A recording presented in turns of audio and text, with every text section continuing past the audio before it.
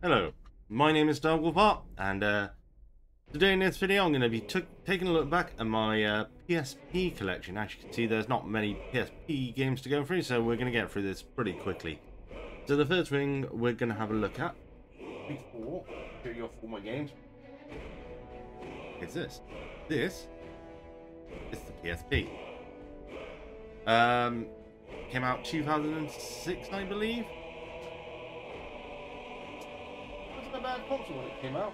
It's been that it didn't last that long, so let's get into it. By the way, I got Spider-Man 2 for free for purchasing. Yeah, for purchasing the PSP. Then you could send off a voucher sort of thing and get that for free. So that's why I have that. That's the only move I do have on the PSP, the UMD video. So we'll take a look at the games. First off, Tekken Dark Resurrection. So I'm going to guess everybody knows what Tekken is. This is one of the spin-offs for the PSP. Camera.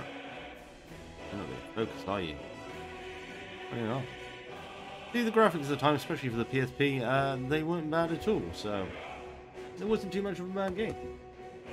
Next up is Final Fantasy VII Crisis Core, one of the better Final Fantasy spin-offs, Final Fantasy VII spin-offs, I would say. You played as Zack. If you know the story of Final Fantasy VII, and then you know who Zack is. This has just had a remake or remastered, and it's coming out this month. If it's not already out, I can't remember what the release date is, but this is more like a hack and slasher type, and it had a gambling system as well, where, as you can see here, it would line up, and you would get extra action. Combat moves or different stuff or HP added to you. Very good game. I will be buying the remake of this. Next up, Darkstalkers Chronicle. I don't think they make these games anymore. The Darkstalkers series by Capcom. Basically, it's a 2D fighting game. It was quite famous back in the day. If you were into the fighting scene, it was one of the better ones to play. I remember it handling really well, so you like fighting games? Next up is Mercury. I bought this. I believe this was the day one release with the PSP. So basically, you play as a liquid metal, and you got to work your way around mazes. A bit like Marble Madness, maybe. It's a very good game. Enjoyed it. SSX on tour. I've talked about this before. It's SSX on a PSP, of course. Loco Rolo, quite a niche little game where you played as some balls and you had to tip the level to get them rolling, either left or right, and solve little puzzles. That was a good little game. I think it came out on PS3. I can't fully remember. I'm sure it came out on one of the consoles.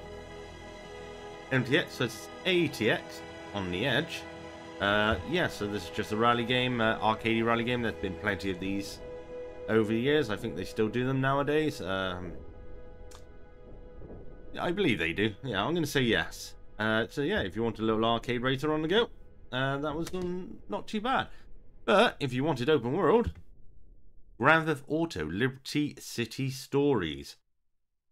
Yeah, so having a 3D Grand Theft Auto game on the go was one of the best things in the world. And as you can see, for a handheld console, it didn't look too bad even today.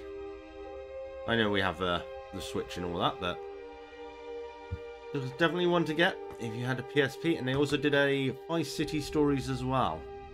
The next up is the Silent Hill Experience, which, well, I lied when I said about Spider-Man 2 being my only UMD video. I think this is more of a comic book that you walked through, really. Yeah, a few over 2 hours of digital comics based on the popular Silent Hill comic series, presented with haunting music. So yeah, if you wanted to read comics on the go on a small screen, I suppose you get that. I just bought that because I enjoyed Silent Hill at the time. Next up, an RPG. Definitely one which doesn't get me anymore. Breath of Fire 3. So I believe this is a remake of the original, which was on the SNES. It's the only Breath of Fire I've ever played. It's number 3, but it was done by Capcom. As far as I know, it's a very good RPG series. I think they did a couple more after this. I'm not 100% sure on that, but I played this and I had fun on that one. Next up is a classic, Outrun 2006, Coast to Coast. So yeah, Outrun Arcade Racer. I would hope everybody knows what it is. Very fun game. Next is a tactical turn-based Lord of the Rings Tactics. So I bought this because it was Lord of the Rings, and Lord of the Rings was big around 2006. Without realizing it was really a tactic game. I'm not too into tactic games, but I did play this one for a little bit. Yeah, it was good for what it was. I don't think this came out on consoles at all. 2006 that would have been GameCube and PS2. No, I don't think it did. Yeah, if you like tactics, I hear it was a fun game for that. Free running was also big at the time. Watching videos of people jumping off massive buildings. This game, though, it wasn't great at all. The controls were a bit fiddly, to say the least, and the graphics were muddying. You can see some of the graphics there. Not the best in the world, but I bought it because it said free running, so. And last but not least, fighting game from Final Fantasy, Dissidia. So yeah, this is a very good game. I enjoyed this very much so. So you play as characters throughout the whole Final Fantasy series, as you can see here. You got your Cloud, other guys. I can't remember the names of my tongue. Ball and all that, and guy from the first game. So that's terrible. I can't remember names. Get them all up. Of course, they're not all in there. But yeah, I bought the collector's edition. Comes with that manual. What's this? This is original sound selections. So this must be. This is one of those little CDs that you put into your PC. So if you've ever seen a PC with a PC drive and they've got that little notch in the middle where it's the compression, you put one of these into play. Oh, I forgot it came with that, I should say. I have opened this before. And some postcards as well. And of course, the art of Dissidia. They are Warrior, like that was the name. And everybody else in there. More famous ones. Oh. There we are. Tidus. Not Tidus, it's Tidus.